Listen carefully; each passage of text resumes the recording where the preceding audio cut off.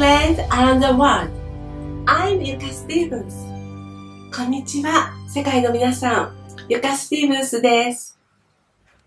Today is the last page of my picture book for the eternity.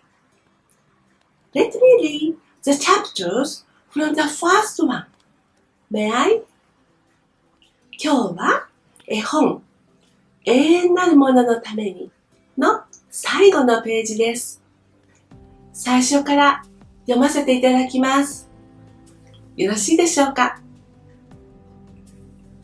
In this sad world, we are seeking. この涙の多い世界で私たちは求めている。We are praying in many ways. 私たちはいろいろな形で祈っている。To God, our origin. 神を求めて、私たちの根源に対して。God is the origin of all love. 神はすべての愛の源。Moment and eternity is one in Him. 瞬間と永遠が共存する神の時間。God is the origin of law and theory. 法則と理論の根源である存在。Everything is beautiful, even in atomic level. すべてのものは美しい。原子の姿さえも。God is the origin of all beauty. All colors are beautiful. Many colors make everything more beautiful. 神はすべての美しさの源。すべての色は美しい。多くの色はより美しさを生み出す。God is caring for us all the times. 神はいつも地球を愛で包んでいる。To become happy cosmos. To make everyone have happy faces.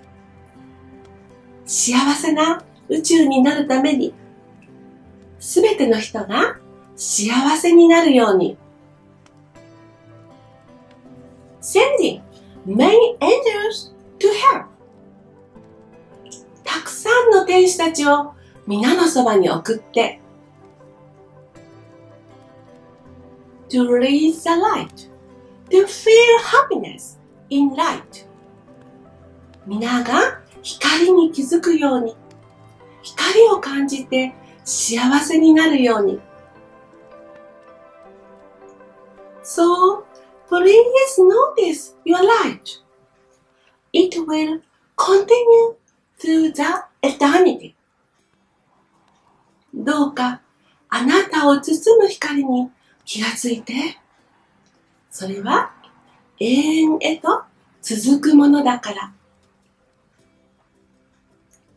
For the eternity. 永遠に続くもののために。To express eternity, I didn't use the usual drawing materials. Please take a look at the last picture in detail. What did I use? Can you guess? Are they stickers? Yes, they are. I used only many tiny stickers. Wow! 永遠を表現するために私は普通の画材を使いませんでした。詳しく絵をご覧ください。私が何を使ったか分かりですか？はい、そうです。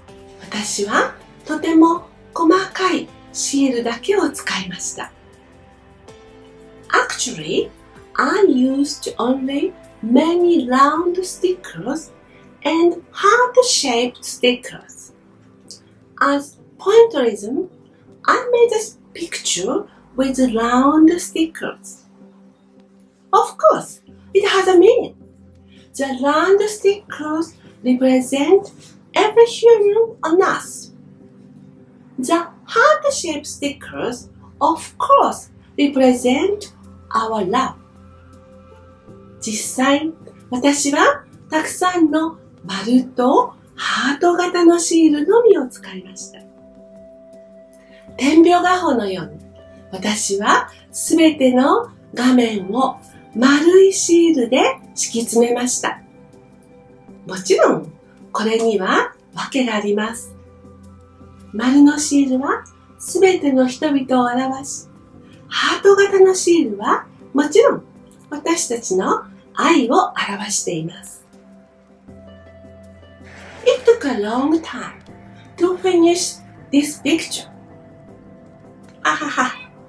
There are many details, but it gives me passion to share with you. So, I wanted to express eternity. Can you feel the same way as I? この絵を完成させるのは時間がかかりました。とても細かい作業でした。忍耐が必要でした。でも、永遠を表現しようと思いました。表現できたと思っていただけるでしょうか？ I appreciate you all for watching my channel. I'll try new series. Sometimes I will take a trip outside the studio and show you my world outside. 私のチャンネルを見てくださり、どうもありがとうございます。新しいシリーズが始まります。時々はスタジオから離れて、外の私の周りの世界をご紹介したいと思います。See you again. Please have a wonderful day and continue to eternity. またお目にかかりましょう。どうぞ永遠へとつながる素晴らしい一日をお過ごしください。